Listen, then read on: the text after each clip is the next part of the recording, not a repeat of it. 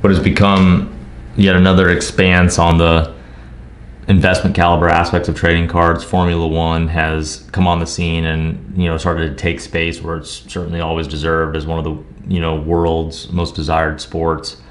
Lewis Hamilton, here's his Orange Refractor from that inaugural production of F1. Rated a mint 9 overall with a 10 autograph. Just everything about it is, you know, where you'd expect it to be given the grade and the designation. Serial 14 of 25. Nobody would question the card had it graded a 10. It looks completely packed fresh. And all told, soup to nuts, there you have it. It's just definitely one of these issues that, you know, don't blink, because who knows when another will surface.